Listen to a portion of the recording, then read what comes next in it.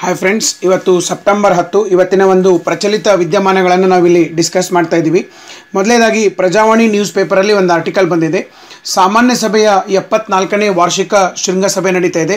ಈ ಒಂದು ಅಧಿವೇಶನಕ್ಕೆ ವಿಶ್ವಸಂಸ್ಥೆಗೆ 27ನೇ ದಿನಾಂಕದಂದು ನರೇಂದ್ರ ಮೋದಿಯವರು ಹೋಗ್ತಾ ಇದ್ದಾರೆ. ಅಲ್ಲಿ ಭಾಷಣವನ್ನು ಕೂಡ ಮಾಡ್ತಾ ಇದ್ದಾರೆ. ಸೊ ಪ್ರತಿ ವರ್ಷ ಇಲ್ಲಿ ವಿಶ್ವಸಂಸ್ಥೆಯ ಸಾಮಾನ್ಯ ಸಭೆ ಒಂದು ಅಧಿವೇಶನವನ್ನು ನಡೆಸ್ತಾ ಬರ್ತೈತಿ. ಇಲ್ಲಿ ವಿಶ್ವಸಂಸ್ಥೆಯ ಎಲ್ಲ ಸದಸ್ಯ ರಾಷ್ಟ್ರಗಳು ಪ್ರತಿ ವರ್ಷ ಸೆಪ್ಟೆಂಬರ್ 3ನೇ ವಾರದಲ್ಲಿ ಅಲ್ಲಿ ಎಲ್ಲ ನಾಯಕರುಗಳು ಸೇರೋದ್ರ ಮೂಲಕ ಜಗತ್ತಿನ ಮುಂದೆ ಇರ್ತಕ್ಕಂಥ ಸಮಸ್ಯೆಗಳನ್ನು ಡಿಸ್ಕಸ್ ಮಾಡುವಂಥದ್ದು. ಹೋದ ಸಾರಿ ಸುಷ್ಮಾ ಸ್ವರಾಜ್ ಅಲ್ಲಿ ಭಾಗವಹಿಸಿದ್ರು. ಭಾರತ ಪಾಕಿಸ್ತಾನ್ ಪ್ರಾಬ್ಲಮ್ ಡಿಸ್ಕಸ್ ಆಗಿತ್ತು. ಇದ್ರ ಜೊತೆಗೆ ಅಮೆರಿಕ ಮತ್ತು ನಾರ್ತ್ ಕೊರಿಯಾ, ಅಮೆರಿಕ ಮತ್ತು ಇರಾನ್ ನಡುವೆ ನಡೀತಾ ಇರತಕ್ಕಂಥ ಬಿಕ್ಕಟ್ಟುಗಳು ಕೂಡ ಡಿಸ್ಕಸ್ ಆಗಿದ್ದು. ಸೊ ಈ ಸಾರಿ ನರೇಂದ್ರ ಮೋದಿಯವರು ಖುದ್ದಾಗಿ 74ನೇ ಅಧಿವೇಶನವನ್ನು ಉದ್ದೇಶಿಸಿ ಭಾಷಣವನ್ನು ಕೂಡ ಮಾಡ್ತಾ ಇದ್ದಾರೆ. ಮತ್ತು ಅದೇ ಒಂದು ಸಂದರ್ಭದಲ್ಲಿ ಮಹಾತ್ಮ ಗಾಂಧೀಜಿಯವರ 150ನೇ ವರ್ಷಾಚರಣೆ, ಅವರ ಜನ್ಮದಿನ 150ನೇ ವರ್ಷಾಚರಣೆಯ ಸಲುವಾಗಿ ಪ್ರಧಾನಮಂತ್ರಿಯವರು ವಿಶ್ವಸಂಸ್ಥೆಯ ಪ್ರಧಾನ ಕಚೇರಿಯಲ್ಲಿ ನಾಯಕತ್ವ ಸಮಕಾಲೀನ ಜಗತ್ತಿನಲ್ಲಿ ಗಾಂಧೀಜಿಯವರ ಪ್ರಸ್ತುತತೆ ಅಂತಂದರೆ ಗಾಂಧೀಜಿಯವರದ ಏನು ಆದರ್ಶಗಳಿದಾವೆ ಅವುಗಳ ಒಂದು ಪ್ರಸ್ತುತತೆ ಏನಿದೆ ಇವತ್ತಿನ ಸಮಕಾಲೀನ ಜಗತ್ತಿನೊಳಗಡೆ ಅವನ್ನ ನಾವು ಯಾವ ರೀತಿ ಬಳಸ್ಕೊಳ್ಬೇಕು ಅನ್ನೋದ್ರ ಬಗ್ಗೆ ಒಂದು ವಿಶೇಷ ಕಾರ್ಯಕ್ರಮವನ್ನು ಕೂಡ ಮಾಡ್ತಾ ಇದ್ದಾರೆ. ಇದ್ರ ಜೊತೆಗೆ ನ್ಯೂಯಾರ್ಕಲ್ಲಿ ಗಾಂಧಿ ಶಾಂತಿ ಉದ್ಯಾನವನ್ನು ಕೂಡ ಉದ್ಘಾಟನೆ ಮಾಡ್ತಾ ಇದ್ದಾರೆ. ಸೊ ಈ ಎಲ್ಲ ಕಾರ್ಯಕ್ರಮಗಳು ನರೇಂದ್ರ ಮೋದಿಯವರು ಅಮೆರಿಕಕ್ಕೆ ಹೋದಾಗ ಈ ಕಾರ್ಯಕ್ರಮಗಳು ಹಮ್ಮಿಕೊಳ್ತಾ ಇದ್ದಾರೆ. ಇದರ ಜೊತೆಗೆ ವಿಶ್ವಸಂಸ್ಥೆಯ ಬಗ್ಗೆ ಒಂದೆರಡು ಪಾಯಿಂಟನ್ನು ಡಿಸ್ಕಸ್ ಮಾಡೋಣ. ವಿಶ್ವಸಂಸ್ಥೆ ಅನ್ನೋದು 1945 ಅಕ್ಟೋಬರ್ 24ರಂದು ಆರಂಭ ಆಯಿತು. ಸೊ ಎರಡನೇ ಮಹಾಯುದ್ಧದ ನಂತರ ಅಮೆರಿಕ ಜಯಶಾಲಿ ಆಯಿತು. ಅಲ್ಲಿಂದ ಈ ಒಂದು ಆರ್ಗನೈಸೇಷನ್ ಶುರು ಆಯಿತು. ಈ ಒಂದು ವಿಶ್ವಸಂಸ್ಥೆಯ ಉದ್ದೇಶ ಏನಂತಂದರೆ ಎರಡನೇ ಮಹಾಯುದ್ಧ ಆಗದಂಗೆ ತಡೆಯೋದು ಮತ್ತು ವಿಶ್ವದ ಎಲ್ಲ ರಾಷ್ಟ್ರಗಳ ನಡುವೆ ಪರಸ್ಪರ ಸಹಕಾರವನ್ನು ಹೆಚ್ಚಿಸೋದು. ಸೊ ಹೀಗಾಗಿ ಈ ಒಂದು ಸಂಸ್ಥೆ ಅಸ್ತಿತ್ವಕ್ಕೆ ಬಂತು. ಇದಕ್ಕೆ ಮುಖ್ಯವಾಗಿ 6 ಪ್ರಮುಖ ಅಂಗಸಂಸ್ಥೆಗಳದು, 6 ಪ್ರಿನ್ಸಿಪಲ್ ಆರ್ಗನ್ಸ್. ಅದರಲ್ಲಿ ಮೊದಲೇದು general assembly, secretariat, security council, ಅಂತಾರಾಷ್ಟ್ರೀಯ ನ್ಯಾಯಾಲಯ international court of justice, economic and social council ಮತ್ತು ಟ್ರಸ್ಟ್ಶಿಪ್ ಕೌನ್ಸಿಲ್. ಇವನ್ನ ಕನ್ನಡದಲ್ಲಿ ಸಾಮಾನ್ಯ ಸಭೆ, ಸಚಿವಾಲಯ, ವಿಶ್ವಸಂಸ್ಥೆಯ ಭದ್ರತಾ ಮಂಡಳಿ, ಅಂತಾರಾಷ್ಟ್ರೀಯ ನ್ಯಾಯಾಲಯ, ಆರ್ಥಿಕ ಮತ್ತು ಸಾಮಾಜಿಕ ಮಂಡಳಿ ಮತ್ತು ಟ್ರಸ್ಟ್ಶಿಪ್ ಕೌನ್ಸಿಲ್ ಅಂತಂದರೆ ಧರ್ಮದರ್ಶಿ ಮಂಡಳಿ ಅಂತ ಕರಿತೀವಿ. 6 ಪ್ರಿನ್ಸಿಪಲ್ ಆರ್ಗನ್ ಜೊತೆಗೆ ಇದೊಂದು ಹುಟ್ಕೊಂತು. ಇದ್ರ ಒಳಗಡೆ ಇಂಟರ್ನ್ಯಾಷನಲ್ ಕೋರ್ಟ್ ಆಫ್ ಜಸ್ಟಿಸ್ ಒಂದನ್ನು ಬಿಟ್ಟರೆ ಉಳಿದ ಎಲ್ಲ ಅಂಗಸಂಸ್ಥೆಗಳ ಕೇಂದ್ರ ಕಚೇರಿಗಳು ನ್ಯೂಯಾರ್ಕಲ್ಲೇ ಇದ್ದವು. ಇವತ್ತು ನಮಗೆ ನ್ಯೂಸಲ್ಲಿ ಇರ್ತಕ್ಕಂಥ ಜನರಲ್ ಅಸೆಂಬ್ಲಿ ಏನಿದೆ ಇದು ಕೂಡ ನ್ಯೂಯಾರ್ಕಲ್ಲಿದೆ. ಇದರ ಕೇಂದ್ರ ಕಚೇರಿ ನ್ಯೂಯಾರ್ಕಲ್ಲಿದೆ. ವಿಶ್ವಸಂಸ್ಥೆಯ ಎಲ್ಲ ಸದಸ್ಯರುಗಳು ಕೂಡ ಜನರಲ್ ಅಸೆಂಬ್ಲಿಯ ಒಂದು ಸಾಮಾನ್ಯ ಸಭೆಯಲ್ಲಿ ಪ್ರತಿ ವರ್ಷ ಸೆಪ್ಟೆಂಬರ್ 3ನೇ ವಾರದೊಳಗಡೆ ಭಾಗವಹಿಸೋದು ನ್ಯೂಯಾರ್ಕಲ್ಲಿ. ಸೊ ಇದು ಸ್ವಲ್ಪ ತಮಗೆ ಗೊತ್ತಿರೋಕ್ಕೆ ಸಾಧ್ಯ ಆಗಿರಬೇಕು. ಇನ್ನು ನಮಗೆ ಮೇಲಿಂದ ಮೇಲೆ ನ್ಯೂಸಲ್ಲಿ ಇರೋದಂತಂದರೆ ಸೆಕ್ಯೂರಿಟಿ ಕೌನ್ಸಿಲ್, ವಿಶ್ವಸಂಸ್ಥೆಯ ಭದ್ರತಾ ಮಂಡಳಿ. ಇಲ್ಲಿ ಕಾಯಂ ಸದಸ್ಯ ರಾಷ್ಟ್ರಗಳಿದು. ಇದರೊಳಗಡೆ ಅಮೆರಿಕ ಇದೆ, ರಷ್ಯಾ ಇದೆ, ಚೈನಾ ಇದೆ, ಯುನೈಟೆಡ್ ಕಿಂಗ್ಡಮ್ ಇದೆ ಮತ್ತು ಫ್ರಾನ್ಸ್ ಇದೆ. ಈ 5 ದೇಶಗಳು ವಿಶ್ವಸಂಸ್ಥೆಯ ಭದ್ರತಾ ಮಂಡಳಿಯ ಖಾಯಂ ಸದಸ್ಯ ರಾಷ್ಟ್ರಗಳು. ಇದರ ಜೊತೆಗೆ ಖಾಯಂ ಅಲ್ಲದ ಸದಸ್ಯರನ್ನು 2 ವರ್ಷಗಳ ಅಧಿಕಾರ ಅವಧಿಗೆ ಕೂಡ ನೇಮಕ ಮಾಡಿರ್ತಾರೆ. ಸೊ ಈ ರೀತಿ ಇವರು ಪ್ರತಿ ವರ್ಷ ಸಭೆಗಳನ್ನು ನಡೆಸ್ತಾ ಬರ್ತಾ ಇರ್ತಾರೆ. ಸೊ ಸ್ವಲ್ಪ ವಿಶ್ವಸಂಸ್ಥೆ ಬಗ್ಗೆ ನಿಮಗೆ ಗೊತ್ತಿರಬೇಕು. ಇನ್ನು ಇತ್ತೀಚೆಗೆ ವಿಶ್ವಸಂಸ್ಥೆ ರಿಲೇಟೆಡ್ ಆಗಿಯೇ ಸ್ವಲ್ಪ ನ್ಯೂಸಲ್ಲಿದ್ದಂಥ ಅಂಗಸಂಸ್ಥೆ ಅಂತಂದರೆ ಇಂಟರ್ನ್ಯಾಷನಲ್ ಕೋರ್ಟ್ ಆಫ್ ಜಸ್ಟಿಸ್, ಅಂತಾರಾಷ್ಟ್ರೀಯ ನ್ಯಾಯಾಲಯ. ಯಾಕಿದು ನ್ಯೂಸಲ್ಲಿತ್ತು ಅಂತಂದರೆ ಕುಲ್ಭೂಷಣ್ ಜಾಧವ್ ಕೇಸ್ ನಡೀತಾ ಇತ್ತು. ಇವರು ಭಾರತದ ಸೇನಾಧಿಕಾರಿ, ನಿವೃತ್ತ ಸೇನಾಧಿಕಾರಿ. ಸೊ ಅವರು ಪಾಕಿಸ್ತಾನ ಕಡೆ ಸಿಕ್ಕಾಕೊಂಡಿದ್ದರಿಂದ ಈ ಒಂದು ಕೇಸ್ ನಡೀತಾ ಇದೆ. ಸೊ ಇದ್ರ ಬಗ್ಗೆಯೂ ನಿಮಗೆ ಗೊತ್ತಿರಬೇಕು. ಇದರ ಕೇಂದ್ರ ಕಚೇರಿ ನೆದರ್ಲ್ಯಾಂಡ್ ಹೇಗಲ್ಲಿದೆ. ಇಲ್ಲಿ 9 ಜನ ನ್ಯಾಯಾಧೀಶರು, ಪ್ರತಿಯೊಬ್ಬರ ಅಧಿಕಾರ ಅವಧಿ 15 ವರ್ಷ ಇರೋದು. ಆಡಳಿತ ಭಾಷೆ ಇಂಗ್ಲೀಷ್ ಮತ್ತು ಫ್ರೆಂಚ್. ಸೊ ಈ ರೀತಿಯಾಗಿ ಇದು ಕಾರ್ಯವನ್ನು ನಿರ್ವಹಿಸ್ತಾ ಹೋಗ್ತೈತಿ. ಯಾವುದೇ 2 ದೇಶಗಳ ನಡುವಿನ ವ್ಯಾಜ್ಯಗಳು, ಭಯೋತ್ಪಾದನಾ ಸಮಸ್ಯೆಗಳು, ಅಂತಾರಾಷ್ಟ್ರೀಯ ಮಟ್ಟದ ನದಿ ವಿವಾದಗಳು ಇವನ್ನೆಲ್ಲ ಬಗೆಹರಿಸುವಂಥ ಅಧಿಕಾರ ಈ ಒಂದು ಕೋರ್ಟ್ಗಿದೆ. ಸೊ ಇದಿಷ್ಟು ನಮಗೆ ಇವತ್ತು ವಿಶ್ವಸಂಸ್ಥೆ ನ್ಯೂಸಲ್ಲಿ ಇದಕ್ಕೆ ಅದರ ಬಗ್ಗೆ ಇದ್ದಂಥ ಮಾಹಿತಿಗಳು. ಇನ್ನು ಮುಂದುವರೆದಂತೆ ಸ್ಪೋರ್ಟ್ಸಲ್ಲಿ ಇವತ್ತು ಮತ್ತೊಂದು ಮೈಲುಗಲ್ಲು ಸಾಧನೆ ಆಗಿದೆ. ಸೊ ನಡಾಲ್ ಮುಡಿಗೆ 4ನೇ ಕಿರೀಟ. ಇಲ್ಲಿ ನಡಾಲ್ ನಿಮಗೆಲ್ಲ ಗೊತ್ತೇ ಇರಿದೆ. ಸೊ ವೆರಿ ಫೇಮಸ್ ಟೆನ್ನಿಸ್ ಆಟಗಾರ. ಅವರು 19 ಗ್ರ್ಯಾಂಡ್ ಸ್ಲ್ಯಾಮ್ ಪ್ರಶಸ್ತಿಗಳನ್ನು ಗೆದ್ದಿದ್ದಾರೆ. ಸೊ ಇಲ್ಲಿವರೆಗೆ ಅವರು ಫ್ರೆಂಚ್ ಓಪನ್ ಪ್ರಶಸ್ತಿಯನ್ನು ಗೆದ್ದುಕೊಂಡಿದ್ದರು. 4 ಅಮೆರಿಕನ್ ಓಪನ್ ಪ್ರಶಸ್ತಿಗಳು, ಇದ್ರ ಜೊತೆಗೆ 2 ಬಾರಿ ವಿಂಬಲ್ಡನ್ ಪ್ರಶಸ್ತಿಗಳು ಮತ್ತು 12 ಬಾರಿ ಫ್ರೆಂಚ್ ಓಪನ್ ಪ್ರಶಸ್ತಿ. ಟೋಟಲ್ ಆಗಿ ಈ ಗ್ರ್ಯಾಂಡ್ ಸ್ಲ್ಯಾಮ್ ಪಂದ್ಯಗಳನ್ನಂತೇನು ಕರಿತೀವಿ, ಈ ಗ್ರ್ಯಾಂಡ್ ಸ್ಲ್ಯಾಮ್ 19 ಗ್ರ್ಯಾಂಡ್ ಸ್ಲ್ಯಾಮನ್ನು ವಿನ್ ಆಗಿದ್ದಾರೆ. ನಾವು ನಿನ್ನೆ ಕೂಡ ನೋಡಿದ್ದೀವಿ 4 ಗ್ರ್ಯಾಂಡ್ ಸ್ಲ್ಯಾಮ್ ಪಂದ್ಯಗಳು ಬರೋದು. ಒಂದು French open, US open, Wimbledon open, ಮತ್ತು ಆಸ್ಟ್ರೇಲಿಯನ್ ಓಪನ್. ಸೊ ಈ 4 ಸೇರಿ ಅವರು ಟೋಟಲ್ ಆಗಿ 19 ಬಾರಿ ಇದನ್ನು ವಿನ್ ಆಗಿದ್ದಾರೆ. ಅವರ ವೃತ್ತಿ ಬದುಕಿನಲ್ಲಿ ಒಟ್ಟು 84 ಪ್ರಶಸ್ತಿಯನ್ನು ಜಯಿಸಿದಂಥ ಆಟಗಾರ. ಇವರು ಯಾವ ದೇಶದವರು? ಇವರು ಸ್ಪೇನ್ ದೇಶದ ಆಟಗಾರ. ಸ್ವಲ್ಪ ಇವ್ರ ಬಗ್ಗೆ ತಿಳ್ಕೊಂಡಿರೋಕ್ಕೆ ಸಾಧ್ಯ ಆಗಿರಬೇಕು. ಇನ್ನು ಮುಂದುವರೆದಂತೆ ಇಸ್ರೋ ಮತ್ತೆ ನ್ಯೂಸಲ್ಲಿದೆ, ಲ್ಯಾಂಡರ್ ಹೋಳಾಗಿಲ್ಲ, ಲೋಪ ಏನೆಂದು ತಿಳಿದಿಲ್ಲ, ವಿಕ್ರಮ್ ಚೇತರಿಗೆ ಅಸಾಧ್ಯ. ನಮಗೆ ನಿನ್ನೆ ಗೊತ್ತಿದೆ, ಒಂದು ಥರ್ಮಲ್ ಇಮೇಜನ್ನು ಮಾಡಿದರು ಇಸ್ರೋದವರು. ಥರ್ಮಲ್ ಇಮೇಜ್ ಮೂಲಕ ನಮ್ಮ ಚಂದ್ರನನ್ನು ಸುತ್ತ ಹಾಕ್ತಾ ಇರ್ತಕ್ಕಂಥ ಒಂದು ಆರ್ಬಿಟರ್ ಏನಿದೆ, ಇದು ಲ್ಯಾಂಡರ್ದ ಒಂದು ಚಿತ್ರವನ್ನು ತೆಗೆದಿತ್ತು. ಲ್ಯಾಂಡರು ಸ್ವಲ್ಪ ಹೋಗಿ ಕ್ರ್ಯಾಶ್ ಆಗಿದೆ ಚಂದ್ರನಲ್ಲಿ ಅಂತೇಳಿ ಗೊತ್ತಾಗಿತ್ತು. ಮತ್ತು ಆ ಒಂದು ಲ್ಯಾಂಡರನ್ನು ಮರು ಸಂಪರ್ಕ ಮಾಡೋಕ್ಕೆ ಬಹಳಷ್ಟು ಪ್ರಯತ್ನ ಮಾಡ್ತಾ ಇದ್ದಾರೆ. ಬಟ್ ಈಗ ಇಸ್ರೋ ಒಂದು ಅಧಿಕೃತ ಹೇಳಿಕೆಯನ್ನು ಕೊಡ್ತಾ ಇದೆ. ಏನಂತಂದರೆ, ಈ ವಿಕ್ರಮ್ ಲ್ಯಾಂಡರ್ ಚೇತರಿಕೆ ಆಗೋದು ಅಸಾಧ್ಯ. ಯಾಕಂದರೆ ಸುಮಾರು 2 ಕಿಲೋಮೀಟರ್ ಎತ್ತರದಿಂದ ಅದು ಹೋಗಿ ಬಿದ್ದಿರೋದ್ರಿಂದ ಕುಸಿದು ಹೋಗಿದೆ. ಸೊ ಹೀಗಾಗಿ ಅದು ಮರು ಸಂಪರ್ಕ ಸಾಧಿಸೋದು ಭಾಳಷ್ಟು ಅಸಾಧ್ಯ ಅಂತಲೇ ಹೇಳ್ತಾ ಇದ್ದಾರೆ. ಸೊ ಯಾಕಂದರೆ ಇಲ್ಲಿ ಹಾರ್ಡ್ ಲ್ಯಾಂಡಿಂಗ್ ಆಗಿದೆ, ಸಾಫ್ಟ್ ಲ್ಯಾಂಡಿಂಗ್ ಆಗಬೇಕಾಗಿತ್ತು. ಬಟ್ ಹಾರ್ಡ್ ಲ್ಯಾಂಡಿಂಗ್ ಆಗಿರೋದ್ರಿಂದ ಕೆಲವೊಂದು ಪಾರ್ಟ್ಗಳು ಸೊ ಹಾಳಾಗಿರುವಂಥ ಸಾಧ್ಯತೆಗಳಿದೆ. ಸೊ ಎಲ್ಲ ದೃಷ್ಟಿಕೋನದಿಂದ ಮತ್ತೆ ವಿಕ್ರಮ್ ಚೇತರಿಗೆ ಅಸಾಧ್ಯ. ಬಟ್ ನಾವಿಲ್ಲಿ ಗಮನದಲ್ಲಿ ಇಟ್ಕೊಂಡಿರಬೇಕು, ಚಂದ್ರಯಾನ್ 2 ಬಹುಪಾಲು ಕೆಲಸವನ್ನು ಇನ್ನು ಮೇಲೆ ಆರ್ಬಿಟರನ್ನೇ ಮಾಡಬೇಕಾಗ್ತದೆ. ಸೊ ಆರ್ಬಿಟರು ಚಂದ್ರ ಉಪಗ್ರಹವನ್ನು ಸುಮಾರು 7 ವರ್ಷಗಳ ಕಾಲ ಸುತ್ತಾ ಇದೆ. ಮತ್ತು ಈ ಒಂದು ಆರ್ಬಿಟರ್ ಒಳಗಡೆ ವಿಶ್ವಮಟ್ಟದ ಅತ್ಯಾಧುನಿಕ ಕ್ಯಾಮ್ರಾಗಳನ್ನು ಇಲ್ಲಿ ಜೋಡಿಸಿರೋದ್ರಿಂದ ಸಾಕಷ್ಟು ಕ್ಲಾರಿಟಿ ಇದ್ದಂಥ ಇಮೇಜ್ಗಳನ್ನು ಇದು ಇಸ್ರೋಗೆ ರವಾನೆ ಮಾಡೋದು. ಇದರ ಮೂಲಕ ವಿಕ್ರಮ್ ಮಾಡುವಂಥ ಕೆಲಸವನ್ನು ಕೂಡ ಮುಂದಿನ ದಿನಗಳಲ್ಲಿ ಆರ್ಬಿಟರ್ ಮಾಡ್ತೈತೆ ಅಂತಕ್ಕಂಥ ಒಂದು ವಿಶ್ವಾಸವನ್ನು ಇಸ್ರೋದವರು ವ್ಯಕ್ತಪಡಿಸಿದ್ದಾರೆ. ಸೊ ಇದ್ರ ಜೊತೆಗೆ ಇಸ್ರೋದ ಮುಂದಿನ ಭವಿಷ್ಯದ ಪ್ರಾಜೆಕ್ಟ್ಗಳಾದಂಥ ಆದಿತ್ಯ 1 ಇರ್ಬೋದು, ಮಾನವ ಸಹಿತ ಗಗನಯಾನ ನೌಕೆ ಇರ್ಬೋದು, ಇವೆಲ್ಲದಕ್ಕೂ ಯಾವುದೇ ತೊಂದರೆ ಆಗೋದಿಲ್ಲ. ಆ ಯೋಜನೆಗಳು ಸಾಕಷ್ಟು ಭರದಿಂದ ಸಾಗಿದೆ ಅಂತಕ್ಕಂಥ ಮಾತನ್ನು ಕೂಡ ಇಸ್ರೋ ಇಲ್ಲಿ ಹೇಳಿದ್ದಾರೆ. ಸೊ ಇನ್ನು ಮುಂದುವರೆದಂತೆ ಕರ್ನಾಟಕ ಮಹದಾಯಿ ತೀರ್ಪು ಉಲ್ಲಂಘಿಸಿಲ್ಲ. ಸೊ ಇಲ್ಲಿ ಸಂಸದರು ಏನು ಹೇಳಿದ್ದಾರೆ ಅಂತಂದರೆ, ಕರ್ನಾಟಕ ಮಹದಾಯಿ ತೀರ್ಪನ್ನು ಉಲ್ಲಂಘಿಸಿಲ್ಲ. ಸೊ ಮಹದಾಯಿ ಬಗ್ಗೆ ಇವತ್ತು ಸ್ವಲ್ಪ ನಾವು ಡಿಸ್ಕಸ್ ಮಾಡೋಣ. ಸೊ ಮಹದಾಯಿ ಅನ್ನೋದು ಒಂದು ನದಿ. ಇದು ಕರ್ನಾಟಕದಲ್ಲಿ ಕಣಕಂಬಿ ಹತ್ರ ಹುಟ್ಟಿ, ಬೆಳಗಾಂ ಜಿಲ್ಲೆಯ ಕಣಕಂಬಿ ಗ್ರಾಮದ ಹತ್ರ ಹುಟ್ಟಿ, ಇದು ಮುಂದೆ ಗೋವಾ ರಾಜ್ಯವನ್ನು ತಲುಪುವಂಥ ಒಂದು ನದಿ. ಸೊ ಇಲ್ಲೇನಾಗಿತ್ತು, ಕರ್ನಾಟಕದಿಂದ ಗೋವಾಗೆ ಈ ಒಂದು ನದಿ ಹೋಗಬೇಕು. ಇಲ್ಲಿ ನಾವು ನೋಡ್ತಾ ಇದ್ದೀವಿ. ಸೊ ಇಲ್ಲಿ ಕರ್ನಾಟಕ ಇದೆ. So this is Karnataka. ಇಲ್ಲಿ ಗೋವಾ ಇದೆ, ಇಲ್ಲಿ ಮಹಾರಾಷ್ಟ್ರ ಇದೆ. ಸೊ ಮಹಾರಾಷ್ಟ್ರ, ಕರ್ನಾಟಕ, ಗೋವಾ 3 ರಾಜ್ಯಗಳಲ್ಲಿ ಒಂದು ಪಾತ್ರವನ್ನು ಹೊಂದಿದಂಥ ನದಿ ಇದು. ಇದು ಕರ್ನಾಟಕದಲ್ಲಿ ಹುಟ್ಟಿ ಈ ರೀತಿ ಹರಿತಾ ಹೋಗೋದು. ಇದು ಇಲ್ಲಿ ಬಂದ ಮೇಲೆ ಮಹದಾಯಿ ನದಿ ಗೋವಾಕ್ಕೆ ಬಂದ ಮೇಲೆ ಇದನ್ನು ಮಾಂಡೋವಿ ನದಿ ಅಂತ ಕರಿತೀವಿ. ಇದು ಸುಮಾರು ಟೋಟಲ್ ಆಗಿನೇ 79 ಕಿಲೋಮೀಟರ್ ಹರಿಯುವಂಥ ನದಿ.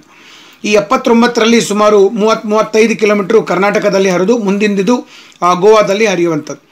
ಗೋವಾದಿಂದ ಮುಂದೆ ಹೋಗಿ ಅರಬ್ಬಿ ಸಮುದ್ರವನ್ನು ಸೇರುವಂಥದ್ದು.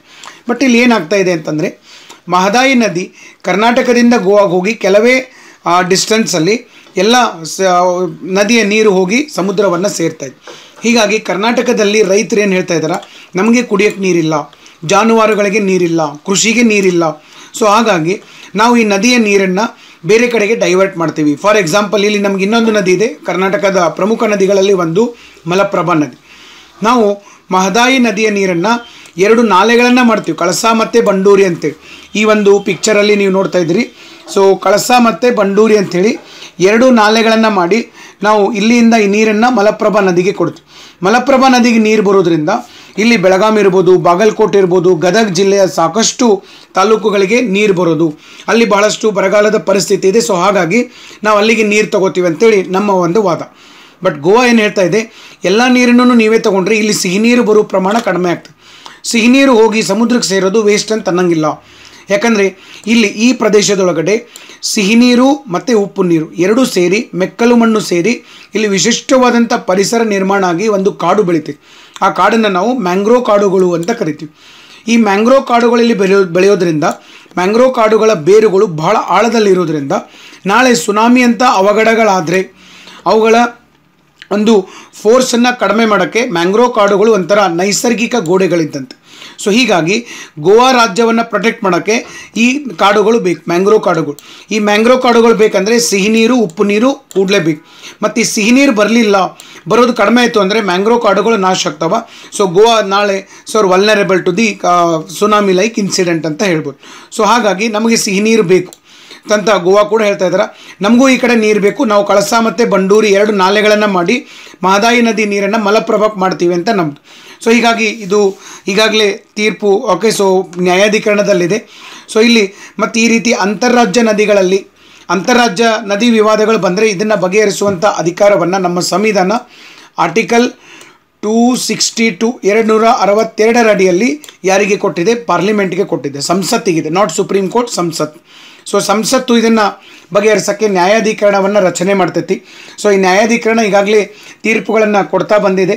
ಸೊ ಇದರೊಳಗಡೆ ಕರ್ನಾಟಕ ಯಾವುದೇ ರೀತಿಯಾಗಿ ಕಳಸಾ ಮತ್ತು ಬಂಡೂರಿಯಲ್ಲಿ ನಾಲೆಗಳನ್ನು ಮಾಡಿ ಸೊ ನೀರನ್ನು ತಮ್ಮ ಕಡೆ ಡೈವರ್ಟ್ ಮಾಡ್ಕೋಬಾರ್ದು ಅಂಥೇಳಿ ಒಂದು ತೀರ್ಪು ಕೂಡ ಇದೆ. ಸೊ ಈಗ ಗೋವಾ ಸರ್ಕಾರ ಕೇಂದ್ರ ಸರ್ಕಾರಕ್ಕೆ ಮತ್ತು ಸುಪ್ರೀಂ ಕೋರ್ಟ್ಗೆ ಒಂದು ವಾದ ಮಾಡ್ತಾ ಇದೆ. ಏನಂತೇಳಿ, ಕರ್ನಾಟಕದಲ್ಲಿ ನಮಗೆ ಗೊತ್ತಿಲ್ಲಂಗನೇ ಕರ್ನಾಟಕ ಸರ್ಕಾರ ಕೆಲವೊಂದು ಕಾಲುವೆಗಳನ್ನು ಮಾಡೋದ್ರ ಮೂಲಕ ನೀರನ್ನು ತಮ್ಮ ಕಡೆಗೆ ತಗೋತಾ ಇದ್ದಾರೆ, ನಮಗೆ ಬರುವಂಥ ನೀರು ಕಡಿಮೆ ಆಗ್ತಾ ಇದೆ ಅಂತೇಳಿ ಗೋವಾ ಸರ್ಕಾರದ ಒಂದು ವಾದ. ಇದಕ್ಕೆ ಯಾವುದೇ ರೀತಿಯಾದಂಥ ಆಧಾರ ಇಲ್ಲ, ಸಾಕ್ಷಿನೂ ಇಲ್ಲ. ಸೊ ಈ ಒಂದು ವಾದ ಮಾಡಿದೆ. ಅದಕ್ಕೆ ನಮ್ಮ ಸಂಸದರು ನಾವು ಆ ತೀರ್ಪನ್ನು ಉಲ್ಲಂಘನೆ ಮಾಡಿಲ್ಲ ಅಂತಕ್ಕಂಥ ಮಾತನ್ನು ಹೇಳಿದರು. ಸೊ ನಿಮಗಿಲ್ಲಿ ನ್ಯೂಸಲ್ಲಿ ಮಹದಾಯಿ ನದಿ ಇರೋದ್ರಿಂದ ಇದರ ಬಗ್ಗೆ ಗೊತ್ತಿರಬೇಕು. ಮಹದಾಯಿ ನದಿ ಗೋವಾದ ಜೀವ ನದಿ ಅಂತ ಕರಿತೀವಿ. ಇದಿಲ್ಲಿ ಬಂದ ತಕ್ಷಣ ಇದನ್ನು ಮಾಂಡೋವಿ ಅಂತ ಕರಿತೀವಿ. ಸೊ ಇದು ಹುಟ್ಟೋದು ಬೆಳಗಾಂ ಜಿಲ್ಲೆಯ ಕಣಕಂಬಿ ಹತ್ರ ಹುಟ್ಟೋದು. ಸೊ ನೆಕ್ಸ್ಟು ಗೋವಾ ಕಡೆ ಹೋಗುವಂಥ ಒಂದು ನದಿ. ಸೊ ನದಿ ಅಂತಾರಾಜ್ಯ ನದಿ ವಿವಾದಗಳನ್ನು ಬಗೆಹರಿಸುವಂಥ ಪರಮೋಚ್ಚ ಅಧಿಕಾರವನ್ನು ನಮ್ಮ ಸಂವಿಧಾನ ಕೊಟ್ಟಿದ್ದು ಸಂಸತ್ತಿಗೆ ಅಂಡರ್ ಆರ್ಟಿಕಲ್ 262. ಇದು ನಿಮಗೆ ಗೊತ್ತಿರೋಕ್ಕೆ ಸಾಧ್ಯ ಆಗಿರಬೇಕು. ಇನ್ನು ಮುಂದುವರೆದಂತೆ ಹಿಂದೂ ನ್ಯೂಸ್ ಪೇಪರಲ್ಲಿ ಒಂದು ಆರ್ಟಿಕಲ್ ಬಂದಿದೆ, that is heat right India ಅಂತ ಬಂದಿದೆ. ಈಟ್ ರೈಟ್ ಇಂಡಿಯಾ ಮೂಮೆಂಟ್ ಅಂತೇಳಿ ಒಂದು ಹೊಸ ಆಂದೋಲನವನ್ನು ಶುರು ಮಾಡಿದೆ. ಒಂದು ಹೊಸ ಆಂದೋಲನ ಇದು. ಇಲ್ಲಿ ಗೌರ್ಮೆಂಟ್ ಆಫ್ ಇಂಡಿಯಾ ಒಂದು ಆಂದೋಲನ ಏನು ಮಾಡಿದೆ, ಸರಿಯಾಗಿ ಆಹಾರವನ್ನು ಸೇವನೆ ಮಾಡಬೇಕಂತಕ್ಕಂಥ ಒಂದು ಆಂದೋಲನ. ಯಾಕಂದರೆ ಇವತ್ತು ಒಂದು ಹೆಲ್ದಿ ಲೈಫ್ ಇರಬೇಕು, ಸೇಫ್ ಲೈಫ್ ಇರಬೇಕು, ಮತ್ತು ಒಂದು ಅದರಿಂದನೇ ಒಂದು ಹ್ಯಾಪಿ ಲೈಫ್ ಬರೋದು ಸಾಧ್ಯ ಆಗ್ತದೆ ಅಂತೇಳಿ ಇಲ್ಲಿ ಕೆಲವೊಂದು ಜನ ಮಿನಿಸ್ಟರ್ಸ್ ಕೂಡ ಹೇಳ್ತಾ ಇದ್ದಾರೆ. ಸೊ ಇಲ್ಲಿ ಈಟ್ ರೈಟ್ ಮೂಮೆಂಟ್ ಇಂಡಿಯಾ, ಸೊ ಇದರೊಳಗಡೆ ಪೋಷಣ್ ಅಭಿಯಾನ, ಅನಿಮಿಯಾ ಮುಕ್ತ ಭಾರತ, ಆಯುಷ್ಮಾನ್ ಭಾರತ್ ಯೋಜನೆ ಮತ್ತು ಸ್ವಚ್ಛ ಭಾರತ್ ಮಿಷನ್ಗಳನ್ನು ವಿಲೀನಗೊಳಿಸಿದ್ದಾರೆ. ಅಂದರೆ ಒಂದು ರೀತಿ ಸಮೃದ್ಧ ಭಾರತವನ್ನು, ಆರೋಗ್ಯಯುತ ಭಾರತವನ್ನು ಕಟ್ಟೋಕ್ಕೆ. ಮತ್ತು ಏನಿದರ ಉದ್ದೇಶ ಏನು? ಇದರ ಉದ್ದೇಶ ಏನಂತಂದರೆ, ಸೊ ಒಳ್ಳೆಯ ನ್ಯೂಟ್ರಿಷಿಯಸ್ ಫುಡ್ಡನ್ನು ಜನ ತಿನ್ನಬೇಕು ಮತ್ತು ಅವರ ಆರೋಗ್ಯದ ಸಂಬಂಧ ಆರೋಗ್ಯ ಸುಧಾರಣೆ ಆಗಬೇಕು ಮತ್ತು ಆರೋಗ್ಯಯುತ ವ್ಯಕ್ತಿಯಿಂದ ಮಾತ್ರ ಒಂದು ಸದೃಢ ದೇಶದ ನಿರ್ಮಾಣ ಸಾಧ್ಯ ಅಂತಕ್ಕಂಥ ಒಂದು ಉದ್ದೇಶವನ್ನು ಇಟ್ಕೊಂಡು ಈಟ್ ರೈಟ್ ಇಂಡಿಯಾ ಮೂಮೆಂಟ್ ಶುರುವಾಗಿದೆ. ಸೊ ಇಲ್ಲಿ ಇದು ಯಾರು ಲಾಂಚ್ ಮಾಡ್ತಾ ಇದ್ದಾರೆ? ಇದನ್ನು ಲಾಂಚ್ ಮಾಡ್ತಾ ಇರೋದು food safety and standard authority of India, FSSAI ಅಂತ ಕರಿತೀವಿ. ಭಾಳಷ್ಟು ಫುಡ್ ಪ್ಯಾಕೆಟ್ ಮೇಲೆ ಇವರು ಕೆಲವೊಂದು ಸರ್ಟಿಫಿಕೇಟ್ಸ್ಗಳನ್ನು ಕೊಟ್ಟಿರ್ತಾರೆ. ನೀವು ಅಲ್ಲಿಯೂ ಕೂಡ ಈ ಒಂದು ಮಾರ್ಕನ್ನು ನೋಡಿರ್ಬೋದು. ಈ ಮಾರ್ಕ್ ಭಾಳ ಫೇಮಸ್ ಇರುವಂಥದ್ದು FSSAI, food safety and standard authority of India. ಇದು ಯಾರ ಅಡಿಯಲ್ಲಿ ಬರೋದು? ಇದು ಬರೋದು ministry of health and family welfare, government of India. So ಇದು ಉದ್ದೇಶ ಏನಿದೆ? ಈಟ್ ರೈಟ್ ಇಂಡಿಯಾ ಮೂಮೆಂಟ್ ಮೊದಲೇ ಉದ್ದೇಶ ಅಂತಂದರೆ to cut down the salt R sugar and oil consumption by 30% in 3 years. ಇನ್ನು 3 ವರ್ಷಗಳಲ್ಲಿ ಸಕ್ಕರೆ, ಉಪ್ಪು ಮತ್ತು ಎಣ್ಣೆಯನ್ನು ಕನ್ಸಂಪ್ಷನ್ ಮಾಡೋದನ್ನು 30% ಕಡಿಮೆಗೊಳಿಸೋದು. ಯಾಕಂದರೆ ಆಹಾರದೊಳಗಡೆ ಇವತ್ತು ಸಕ್ಕರೆ ಅಂಶ ಜಾಸ್ತಿ ಆಗ್ತಾಯಿದೆ, ನೆಕ್ಸ್ಟು ಉಪ್ಪಿನ ಅಂಶ ಜಾಸ್ತಿ ಆಗ್ತಾಯಿದೆ, ಮತ್ತು ಕೊಬ್ಬಿರುವ ಪದಾರ್ಥಗಳು ಆಯಿಲ್ ಕನ್ಸಂಪ್ಷನ್ ಜಾಸ್ತಿ ಆಗ್ತಾಯಿದೆ. ಸೊ ಕರಿದಂಥ ಪದಾರ್ಥಗಳಿರ್ಬೋದು, ಪಿಜ್ಜಾ ಇರ್ಬೋದು, ಈ ಥರ ಎಲ್ಲ ಇವನು ಕಡಿಮೆ ಮಾಡೋದ್ರಿಂದ ನಮ್ಮಲ್ಲಿ ಕೊಲೆಸ್ಟ್ರಾಲ್ ಮಟ್ಟ ಕಡಿಮೆಯಾಗಿ ಮನುಷ್ಯನ ಆರೋಗ್ಯ ವೃದ್ಧಿ ಆಗೋದು. ಸೊ ಒಳ್ಳೆಯ ಸಮೃದ್ಧ ಸಮಾಜ ನಿರ್ಮಾಣ ಆಗಬೇಕು ಅನ್ನೋದು ಇದರದೊಂದು ಉದ್ದೇಶ ಇದೆ. It also aim to engage and enable the citizens to improve their health and well being by making the right food choices. So ಒಳ್ಳೆಯ ಆಹಾರಗಳನ್ನು ಚಾಯ್ಸ್ ಮಾಡೋದ್ರ ಮೂಲಕ ನಾವು ಒಂದು ಉತ್ತಮ ನಾಗರಿಕರನ್ನಾಗಿ ಮಾಡೋಕ್ಕೆ ಈ ಒಂದು ಮೂಮೆಂಟ್ ಹೆಲ್ಪ್ ಮಾಡ್ತಾ ಇದೆ. ಯಾಕಂದರೆ ನಮ್ಮ ದೇಹ ಸ್ವಾಸ್ಥ್ಯ ಚೆನ್ನಾಗಿದ್ದಷ್ಟು ಬೌದ್ಧಿಕವಾಗಿ ನಾವು ಸ್ಟ್ರಾಂಗ್ ಇರ್ತೀವಿ. ಒಬ್ಬ ವ್ಯಕ್ತಿ ದೈಹಿಕವಾಗಿ ಸ್ಟ್ರಾಂಗ್ ಇರಲಿಲ್ಲ ಅಂತಂದರೆ ಬೌದ್ಧಿಕವಾಗಿ ಸ್ಟ್ರಾಂಗ್ ಇರೋಕ್ಕೆ ಸಾಧ್ಯನೇ ಇಲ್ಲ. ಸೊ ಇದನ್ನು ಕೂಡ ಇಲ್ಲಿ ಆಶಯ ವ್ಯಕ್ತವಾಗಿದೆ. ಸೊ ನೆನಪಲ್ಲಿ ಇಟ್ಕೊಂಡಿರಬೇಕು ಈಟ್ ರೈಟ್ ಇಂಡಿಯಾ ಮೂಮೆಂಟ್. ಇನ್ನು ಮುಂದುವರೆದಂಗೆ ಸೆಪ್ಟೆಂಬರ್ 3ನೇ ತಾರೀಕು ಒಂದು ಡಿಸಿಷನನ್ನು ತಗೊಂಡು Bangladesh, Bhutan, Nepal, Thailand become the first 4 countries in the world health organization South East Asia region to successfully control hepatitis B. ಇಲ್ಲಿ WHO ಅಂತಂದರೆ ವರ್ಲ್ಡ್ ಹೆಲ್ತ್ ಆರ್ಗನೈಜೇಷನ್, ಇವರು ಒಂದು ಸ್ಟೇಟ್ಮೆಂಟನ್ನು ಕೊಟ್ಟಿದ್ದಾರೆ ಸೆಪ್ಟೆಂಬರ್ 3. ಅದರದ್ದು ಆರ್ಟಿಕಲ್ಲು ನಿನ್ನೆ ಬಂದಿದೆ. ಯಾವುದು? ಫಾರ್ ಎಕ್ಸಾಂಪಲ್ ಬಾಂಗ್ಲಾದೇಶ್, ಭೂತಾನ್, ನೇಪಾಳ ಮತ್ತು ಥೈಲ್ಯಾಂಡ್. ಈ 4 ದೇಶಗಳು ನಮ್ಮ ದಕ್ಷಿಣ ಏಷ್ಯಾ, ಆಗ್ನೇಯ ಏಷ್ಯಾ ರಾಷ್ಟ್ರಗಳಿಂದ, ಸೌತ್ ಈಸ್ಟ್ ಏಷ್ಯಾ ಅಂತಂದರೆ ಆಗ್ನೇಯ ಏಷ್ಯಾ ಪ್ರದೇಶದಿಂದ ಸಕ್ಸಸ್ಫುಲ್ ಆಗಿ ಹೆಪಟೈಟಿಸ್ ಬಿ ಅನ್ನು ಕಂಟ್ರೋಲ್ ಮಾಡಿದಂಥ ದೇಶಗಳು ಅಂತೇಳಿ ಒಂದು ಹಣೆಪಟ್ಟಿಯನ್ನು ಕೊಟ್ಟಿದ್ದಾರೆ. ಸೊ ಈ ಒಂದು ದಿಸೆ ಒಳಗಡೆ ಹೆಪಟೈಟಿಸ್ ಅಂತಾರೆ ಏನು ಸ್ವಲ್ಪ ನೋಡೋಣ. ಹೆಪಟೈಟಿಸ್ ಇದು 2 ವರ್ಡಿಂದ ಆಗಿದ್ದು. ಹೆಪ್ಟ್ ಅಂತ ಕರೀತಾರೆ.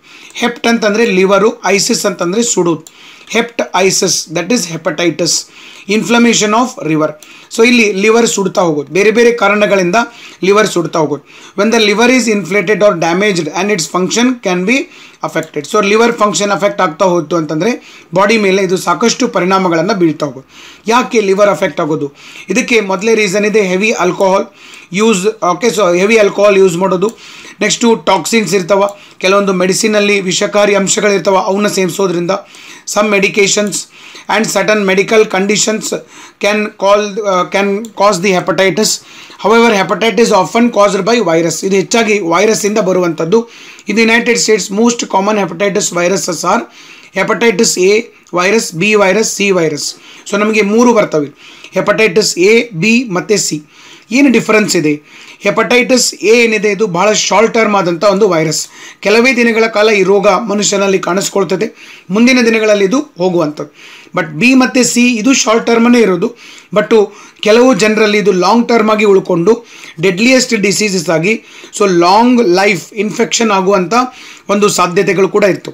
ಮತ್ತು ಇನ್ನೊಂದು ಇಲ್ಲಿ ಆಘಾತಕಾರಿ ವಿಷಯ ಅಂತಂದರೆ, ನಮ್ಮಲ್ಲಿ ಹೆಪಟೈಟಿಸ್ ಎ ಮತ್ತು B virus attack ಆದವರಿಗೆ ಔಷಧಿಗಳಿದಾವೆ, but hepatitis C ಬಂದವರಿಗೆ ಇವತ್ತಿಗೂ ಔಷಧಿಗಳು ಇಲ್ಲ. ಇದನ್ನು ತಾವು ಗಮನದಲ್ಲಿ ಇಟ್ಕೊಂಡಿರ್ಬೇಕು. ಮತ್ತು ಈಗ ಯಾವ ರೋಗವನ್ನು ನಿಯಂತ್ರಣ ಮಾಡಿದರೆ ಇದರೊಳಗಡೆ? Hepatitis B. ಮತ್ತು ಹೆಪಟೈಟಿಸ್ ಬಿ ಯಾವ ರೀತಿ ಇದು ಒಬ್ಬರಿಂದ ಇನ್ನೊಬ್ಬರಿಗೆ ಹರಡೋದು? ಇದು ರಕ್ತದ ಮೂಲಕ ಹೋಗೋದು, ವೀರ್ಯದ ಮೂಲಕ ಹೋಗೋದು, ಅದರ ಜೊತೆಗೆ ಇತರ ಬಾಡಿ ಫ್ಲೂಡ್ಗಳ ಮೂಲಕ ಕೂಡ ಹೆಪಟೈಟಿಸ್ ಬಿ ಹೋಗುವಂಥದ್ದು. ಸೊ ಈ ಒಂದು ರೀಸನ್ಗಾಗಿ ಹೆಪಟೈಟಿಸ್ ಬಿ ನ್ಯೂಸಲ್ಲಿದೆ. ಸ್ವಲ್ಪ ಇದ್ರ ಬಗ್ಗೆ ಗಮನ ಹರಿಸೋಕ್ಕೆ ಸಾಧ್ಯ ಆಗಿರಬೇಕು. ಇತ್ತೀಚೆಗೆ ನಮ್ಮ ಆಗ್ನೇಯ ಏಷ್ಯಾದಿಂದ ಹೆಪಟೈಟಿಸ್ ಬಿ ಅನ್ನು ಕಂಟ್ರೋಲ್ ಮಾಡಿರ್ತಕ್ಕಂಥ ದೇಶಗಳು ಬಾಂಗ್ಲಾದೇಶ್, ಭೂತಾನ್, ನೇಪಾಳ್ ಮತ್ತು ಥೈಲ್ಯಾಂಡ್. ಇನ್ನು ಮುಂದುವರೆದಂತೆ daily one liner current affairs ಇದು. So Rafael Nadal von men single title at US open 2019. ಇದನ್ನು ನಾವು ಈಗಾಗಲೇ ನೋಡಿದ್ದೀವಿ. ಈ ಒಂದು US ಓಪನ್ ಗೆಲ್ಲೋದ್ರ ಮೂಲಕ 19ನೇ ಗ್ರ್ಯಾಂಡ್ ಸ್ಲ್ಯಾಮನ್ನು ರಫೇಲ್ ನಡಾಲ್ ಅವರು ವಿನ್ ಆಗಿದ್ದಾರೆ. ಸೊ ಇವರು ಸ್ಪೇನ್ ದೇಶದ ಆಟಗಾರ. India top ICC test championship points table with 120 points. So ಈಗ ಇಂಡಿಯನ್ ಟೆಸ್ಟ್ ಕ್ರಿಕೆಟ್ ಟೀಮ್ ಏನಿದೆ, ಸೊ ಇದು ICC ಟೆಸ್ಟ್ ಕ್ರಿಕೆಟಲ್ಲಿ first ರ್ಯಾಂಕಲ್ಲಿದೆ. So president Ramnath Kovind ಎಂಬಾರ್ಕ್ on 3 nation visit to Ireland, Switzerland and Slovenia. So Europe ಖಂಡದ 3 ರಾಷ್ಟ್ರಗಳಿಗೆ ನಮ್ಮ ಗೌರವಾನ್ವಿತ ರಾಷ್ಟ್ರಪತಿಗಳು ಈಗಾಗಲೇ ಭೇಟಿ ಕೊಡ್ತಾ ಇದ್ದಾರೆ. ಇದರ ಮ್ಯಾಪನ್ನು ನಾವು ಇವತ್ತು ಆಫೀಸರ್ಸ್ ಅಡ್ಡಾದಲ್ಲಿ ಹಾಕಿರ್ತೀವಿ. ಎಲ್ಲಿ ನಮಗೆ ಐಸ್ಲ್ಯಾಂಡ್ ಬರೋದು, ಸ್ವಿಟ್ಜರ್ಲ್ಯಾಂಡ್ ಬರೋದು, ನೆಕ್ಸ್ಟು ಸ್ಲೋವೇನಿಯಾ ಬರೋದು, ಅದರ ಬಗ್ಗೆ ಮಾಹಿತಿಗಳನ್ನು ಕೂಡ ಮುಂದಿನ ವಿಡಿಯೋದಲ್ಲಿ ನಾವು ನೋಡೋಣ. President R.N. Kovind arrives in Iceland for a state visit. Next one, Kiran Rijiju inaugurates Samskara Dhama Sports Academy in Ahmedabad. So Samskara Dhama Sports Academy ಎಲ್ಲಿ ಇತ್ತೀಚೆಗೆ ಇನಾಗ್ರೇಟ್ ಆಯ್ತು ಅಂತ ಕೂಡ ಕ್ವಶನ್ ಬರ್ಬೋದು. That is in Ahmedabad. So Rajiv Kumar appointed as A managing director for Microsoft India. ಈಗಾಗಲೇ ಇದರ CEO Sathyan ಅದೆಲ್ಲ ಇದ್ದಾರೆ. ಈಗ ರಾಜೀವ್ ಕುಮಾರ್ ಇದರದ್ದು ಮ್ಯಾನೇಜಿಂಗ್ ಡೈರೆಕ್ಟರ್ ಆಗ್ತಾ ಇದ್ದಾರೆ. ಸೊ ಮೈಕ್ರೋಸಾಫ್ಟ್ ಅನ್ನೋದು ಬಿಲ್ ಗೇಟ್ಸ್ ಅವರ ಕಂಪನಿ. ಜಗತ್ತಿನ ಅತಿ ದೊಡ್ಡ ಸಾಫ್ಟ್ವೇರ್ ಕಂಪನಿಗಳಲ್ಲಿ ಇದು ಕೂಡ ಒಂದು. India 4th in number of global malaria cases, Lancet report. Malaria ಕೇಸಸ್ಸಲ್ಲಿ Bharat 4ನೇ ಸ್ಥಾನದಲ್ಲಿದೆ ವರ್ಲ್ಡ್ ಒಳಗಡೆ. ನಾಳೆ ನೀವು ಆರೋಗ್ಯಕ್ಕೆ ಸಂಬಂಧಪಟ್ಟಂಥ ಯಾವುದೇ ಎಸ್ಸೆಗಳು ಬಂದಾಗ ತಪ್ಪದೆಯನ್ನು ಕೋಟ್ ಮಾಡೋಕ್ಕೆ ಸಾಧ್ಯ ಆಗಿರಬೇಕು. PV ಸಿಂಧು ಇಸ್ ನಾವು highest paid women athlete in India. So PV Sindhu ಅತಿ ಹೆಚ್ಚು ಸಂಭಾವನೆ ಪಡಿತಾ ಇರತಕ್ಕಂಥ ಮಹಿಳಾ ಅಥ್ಲೀಟ್ ಆಗಿ ಹೊರಹೊಮ್ಮಿದ್ದಾರೆ. Next ಕಾಲ್ರಾಜ್ Mishra ಸ್ವಾರ್ನಿನ್ as A Rajasthan governor ಆಗಿ ಕಾಲ್ರಾಜ್ ಮಿಶ್ರಾ ಅಪಾಯಿಂಟೆಡ್ ಆಗಿದ್ದಾರೆ. Actor Kathak dancer Veeru Krishna passes ಅವೇ. ಸೊ ವೀರು ಕೃಷ್ಣ ಇವರು ಇತ್ತೀಚೆಗೆ ನ್ಯೂಸಲ್ಲಿದ್ದರು. ಯಾವ ಕ್ಷೇತ್ರಕ್ಕೆ ಸಂಬಂಧಿಸಿದವರು ಅಂತ ಕ್ವಶನ್ ಬಂದರೆ ಇವರು ಸಿನಿಮಾ ಕ್ಷೇತ್ರ ಮತ್ತು ಕಥಕ್ ಡ್ಯಾನ್ಸರ್. ಕಥಕ್ ಅಂತಂದರೆ ಸ್ಟೋರಿ ಟೆಲ್ಲಿಂಗ್. ಕಥಕ್ ಅಂತಂದರೆ ಇದು one of the classical dance of India. ಭಾರತದ ಒಂದು ಶಾಸ್ತ್ರೀಯ ನೃತ್ಯವಾಗಿದೆ. ಕಥಕ್ ಅನ್ನೋದು ಬಹಳ ಫೇಮಸ್ ಆಗಿರೋದು. ಕಥಕ್ ಅಂತಂದರೆ ಸ್ಟೋರಿ ಟೆಲ್ಲಿಂಗ್, ಕಥೆಯನ್ನು ಹೇಳೋದು. ಕತೆ ಹೇಳ್ತಾನೇ ಅಭಿನಯ ಮಾಡ್ತಾ ಹೋಗ್ತಾರೆ. ಮತ್ತು ಇದು ಎಲ್ಲಿ ಫೇಮಸ್ ಇದೆ ಅಂತಂದರೆ ಉತ್ತರ ಭಾರತದಲ್ಲಿ. Next Gujarat government launches biometric online attendance system ಎಟ್ school. Online attendance ಸಿಸ್ಟಮನ್ನು Gujarat government ಅದು ಗೌರ್ಮೆಂಟ್ ಸ್ಕೂಲಲ್ಲಿ ಮಾಡಿದೆ. ಸೊ ಒಂದು ವೆಲ್ಕಮ್ ಸ್ಟೆಪ್ ಅಂತ ಹೇಳ್ಬೋದು. Next Australia retains the Ashes after beating England in 4th test. So Australia ಮತ್ತು ಇಂಗ್ಲೆಂಡ್ ನಡುವೆ ಆ್ಯಶಸ್ ಟೆಸ್ಟ್ ಸಿರೀಸ್ ನಡೆಯೋದು. ಅದರೊಳಗಡೆ ಆಸ್ಟ್ರೇಲಿಯಾದಲ್ಲೇ ಈ ಸರಿ ಕೂಡ ಕಪ್ ಉಳ್ಕೊಳ್ಳೋದು ಬಹುತೇಕ ಖಚಿತ ಆಗಿದೆ. ಒಂದು ನಿಮಗೆ ನೆನ್ಪಿಟ್ಕೊಂಡಿರಬೇಕು, ಆ್ಯಶಸ್ ಟೆಸ್ಟ್ ಸಿರೀಸ್ ನಡೆಯೋದು ಯಾರ ನಡುವೆ? ಆಸ್ಟ್ರೇಲಿಯಾ ಮತ್ತು ಇಂಗ್ಲೆಂಡ್ ನಡುವೆ. ಇದನ್ನು ಸ್ವಲ್ಪ ನೀವು ಗಮನದಲ್ಲಿ ಇಟ್ಕೊಂಡಿರ್ಬೇಕು. ಚೆಸ್ ವರ್ಲ್ಡ್ ಕಪ್ ಶುರು ಆಗ್ತಾ ಇದೆ ಎಲ್ಲಿ? ರಷ್ಯಾದಲ್ಲಿ. Next 10th Asia Pacific youth games held in ವ್ಲಾಡಿವಾಸ್ಟೋಕ್, Russia. ಈ ಒಂದು ಏಷ್ಯಾ ಪೆಸಿಫಿಕ್ ಒಳಗಡೆ ಭಾರತ ದೇಶ 34 ಮೆಡಲ್ಗಳನ್ನು ವಿನ್ ಆಗಿದೆ. 10ನೇ ಏಷ್ಯಾ ಪೆಸಿಫಿಕ್ ಯೂತ್ ಗೇಮ್ಸ್ ನಡೀತಾ ಇರೋದು ರಷ್ಯಾದಲ್ಲಿ. Ravish Kumar receives 2019 Raman Magsaysay award. Raman Magsaysay award Ravish Kumar ಅವರಿಗೆ ಸಿಕ್ಕಿದೆ. ರಾಮನ್ ಮ್ಯಾಗ್ಸೆಸೆ ಅವಾರ್ಡನ್ನು ಕೊಡುವಂಥ ದೇಶ ಫಿಲಿಪೈನ್ಸ್ ದೇಶ. ಫಿಲಿಪೈನ್ಸ್ ದೇಶದ ಮಾಜಿ ಅಧ್ಯಕ್ಷರಾದಂಥವರು ರಾಮನ್ ಮ್ಯಾಗ್ಸೆಸೆ. ಇವರೊಂದು ಅದ್ವಿತೀಯ ಸಾಧನೆಯನ್ನು ಮಾಡಿದರು. ಇವರ ಕಾಲದಲ್ಲಿ ಫಿಲಿಪೈನ್ಸ್ ದೇಶ ಬಹಳಷ್ಟು ಮುಂದುವರಿತು. ಅದನ್ನು ಗೋಲ್ಡನ್ ಪೀರಿಯಡ್ ಅಂತಲೇ ಕರೀತಾರೆ in the history of Philippines. ಹೀಗಾಗಿ ಅವರ ಹೆಸರಿನಿಂದ ಈ ಒಂದು ಪ್ರಶಸ್ತಿಯನ್ನು ಕೊಡ್ತಾ ಬರ್ತಾ ಇದ್ದಾರೆ. Anupriya Lakra becomes the first tribal women to fly the commercial flight. Commercial ಫ್ಲೈಟನ್ನು ಓಡಿಸಿದಂಥ ಮೊದಲ ಆದಿವಾಸಿ ಜನಾಂಗದ ಒಂದು ಬುಡಕಟ್ಟು ಜನಾಂಗದ ಮಹಿಳೆ ಇವರಾಗಿದೆ. Next PM Narendra Modi crosses 50 million followers on Twitter ಒಳಗಡೆ ನರೇಂದ್ರ ಮೋದಿ ಅವರಿಗೆ 50 ಮಿಲಿಯನ್ ಫಾಲೋವರ್ಸ್ ಇದ್ದಾರೆ. Kerala TP setup India's first global trade centre for women in ಕೋಝಿಕೋಡೆ. First global trade centre for women ಇದು. ಓಕೆ, ಸ್ವಲ್ಪ ನೆನಪಲ್ಲಿ ಇಟ್ಕೊಳ್ಳೋಕೆ ಸಾಧ್ಯ ಆಗಿರಬೇಕು. ಕೇರಳದಲ್ಲಿ 42nd ಸೆಷನ್ ಆಫ್ UNHRC ಅಂತಂದರೆ United Nations human rights commission will take place on September 9 to 13 in Geneva. Geneva is the capital of Switzerland ಒಳಗಡೆ ಒಂದು 42ನೇ UNHRC session ನಡೀತಾ ಇದೆ, ಮಾನವ ಹಕ್ಕುಗಳ ಆಯೋಗ ಅಂತ ಕರಿತೀವಿ. First ASEAN US maritime exercise ಅಂಡರ್ವೇ ಇನ್ ಥೈಲ್ಯಾಂಡಲ್ಲಿ ಆಸಿಯಾನ್ US ಮ್ಯಾರಿಟೈಮ್ ಎಕ್ಸರ್ಸೈಸ್ ನೌಕಾ ಸಮರಾಭ್ಯಾಸ ನಡೀತಾ ಇದೆ. ಆಸಿಯಾನ್ ಅಂತಂದರೆ association of south East Asian Nations, ಆಗ್ನೇಯ ಏಷ್ಯಾ ರಾಷ್ಟ್ರಗಳ ಒಕ್ಕೂಟ ಅಂತ ಕರಿತೀವಿ. ಅದರದ್ದು ಮತ್ತು ಅಮೆರಿಕದ್ದು ಒಂದು ನೌಕಾ ಸಮರಾಭ್ಯಾಸ ಥೈಲ್ಯಾಂಡಲ್ಲಿ ನಡೀತಾ ಇದೆ. PM Modi to address annual UNGA 74th session on September 27. United nation general assembly session. ಈಗಾಗಲೇ ನಾವು ಇದನ್ನು ಡಿಸ್ಕಸ್ ಮಾಡಿದ್ವಿ. India Pakistan to take part in joint anti terror military drill in Russia. ರಷ್ಯಾದೊಳಗಡೆ anti terror military drill ನಡೆಸ್ತಾ ಇದ್ದಾರೆ. India Pakistan ಕೂಡ ಅಲ್ಲಿ join ಆಗ್ತಾ ಇದ್ದಾರೆ ಮಿಲಿಟರಿ ಡ್ರಿಲ್ ಒಳಗಡೆ ರಷ್ಯಾದಲ್ಲಿ. India to host 6th India China strategic economic dialogue. ಇದು ಯಾವಾಗಲೂ ಸ್ಟ್ರಾಟಜಿಕ್ ಎಕನಾಮಿಕ್ ಡೈಲಾಗ್ ನಡೀತಾ ಇರ್ತೈತಿ ಇಂಡಿಯಾ ಮತ್ತು ಚೈನಾ ನಡುವೆ. ಈ ಸರಿ ಇಂಡಿಯಾದಲ್ಲೇ ಅದು ನಡೀತಾ ಇದೆ. Strategic economic dialogue. ಇವತ್ತಿನ ಡಿಸ್ಕಷನ್ ಒಳಗಡೆ ನಾವು ಇದನ್ನು ಇಷ್ಟು ಮಾಹಿತಿಯನ್ನು ಡಿಸ್ಕಸ್ ಮಾಡಿದ್ದೀವಿ. ನಾವು KS, PSI, IAS, ಬ್ಯಾಂಕಿಂಗ್ ಮುಂತಾದ ಎಕ್ಸಾಮ್ಗಳಿಗೆ ಕನ್ನಡ ಮಾಧ್ಯಮದೊಳಗಡೆ ಪ್ರಚಲಿತ ವಿದ್ಯಮಾನಗಳನ್ನು ಡಿಸ್ಕಸ್ ಮಾಡ್ತಾ ಬಂದಿದ್ದೀವಿ. ಆಫೀಸರ್ಸ್ ಅಡ್ಡ ಟೆಲಿಗ್ರಾಮ್ ಮತ್ತು ಯೂಟ್ಯೂಬ್ ಚಾನಲ್ ಒಳಗಡೆ ನಾವು ಮಾಹಿತಿಯನ್ನು ಕೊಡ್ತಾ ಬಂದಿದ್ದೀವಿ. ತಾವು ಕೂಡ ಅದರ ಒಂದು ಉಪಯುಕ್ತತೆಯನ್ನು ತೆಗೆದುಕೊಳ್ತಾ ಬಂದಿದ್ದೀವಿ. ಇವತ್ತು ಇನ್ನೊಂದು ವಿಶೇಷವಾದಂಥ ದಿನ. ಕಾರಣ ಅಂತಂದರೆ ನಮ್ಮ ಟೆಲಿಗ್ರಾಮ್ ಚಾನಲ್ ಒಳಗಡೆ ಇವತ್ತು 20,000 ಜನ ಸಬ್ಸ್ಕ್ರೈಬರ್ ಆಗಿದ್ದಾರೆ. ಆ ಎಲ್ಲ 20,000 ಜನ ಸಬ್ಸ್ಕ್ರೈಬರ್ಗೂ ನಮ್ಮ ಕಡೆಯಿಂದ ಧನ್ಯವಾದಗಳು. ಮುಂದಿನ ದಿನಗಳಲ್ಲಿ ನಿಮಗೆ ಇನ್ನೂ ಹೆಚ್ಚಿನ ಮಾಹಿತಿಯನ್ನು ಕೊಡೋಕ್ಕೆ ನಾವು ಪ್ರಯತ್ನವನ್ನು ಮಾಡ್ತೀವಿ. ಇನ್ನೂ ಕೆಲವೊಂದು ಹೊಸ ಪ್ರಯತ್ನಗಳು ಬರೋವಿದ್ದಾವೆ. ಅವು ಮುಂದಿನ ದಿನಗಳಲ್ಲಿ ನಮಗೆ ಗೊತ್ತಾಗುವಂಥದ್ದು. ನಮ್ಮ ಆಫೀಸರ್ಸ್ ಅಡ್ಡ ಟೆಲಿಗ್ರಾಮ್ ಮತ್ತು ಯೂಟ್ಯೂಬ್ ಚಾನಲಲ್ಲಿ ಸಬ್ಸ್ಕ್ರೈಬರ್ ಆಗಬೇಕು. ಮತ್ತು ಯಾರು ಸಬ್ಸ್ಕ್ರೈಬರ್ ಆಗಿಲ್ಲ ಅವ್ರನ್ನೂ ಕೂಡ ಸಬ್ಸ್ಕ್ರೈಬರ್ ಆಗೋ ಥರ ತಾವು ಪ್ರೇರೇಪಿಸಬೇಕು. ಇದ್ರ ಬಗ್ಗೆ ಹೆಚ್ಚು ಜನರಿಗೆ ಮಾಹಿತಿ ಕೊಡಬೇಕು. ಹೆಚ್ಚು ಜನ ಸಬ್ಸ್ಕ್ರೈಬರ್ ಆದರೆ ಅದೇ ನೀವು ನಮಗೆ ಕೊಡುವಂಥ ಒಂದು ಪ್ರೋತ್ಸಾಹ ಅಂತೇಳಿ ನಾವು ಭಾವಿಸ್ತಾ ಇದ್ದೀವಿ. ಈ ಒಂದು ವಿಡಿಯೋ ನೋಡಿದ್ದಕ್ಕಾಗಿ ಎಲ್ಲರಿಗೂ ಧನ್ಯವಾದಗಳು. Wish you all the best. Thank you all.